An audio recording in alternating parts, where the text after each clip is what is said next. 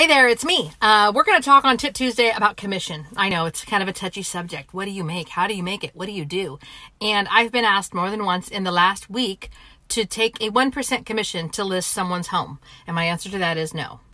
Okay, to keep things simple, we're going to talk about 6% commission. Sometimes it's high, sometimes it's low, but we're going to go with 6 for my picture because 3% is going to go to the cooperating broker, the buyer's agent, and the buyer's broker.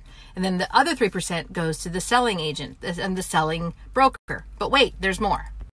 Okay, so then after we have the 3% to the buyer's broker, then we have the 3% for Uncle Sam. Uncle Sam's going to take his money always. Then I have to pay to be a part of an office and be on a team. That's the other money. Okay, so in our example of taking a 1% commission versus a 6% commission, in our example, we use 6%.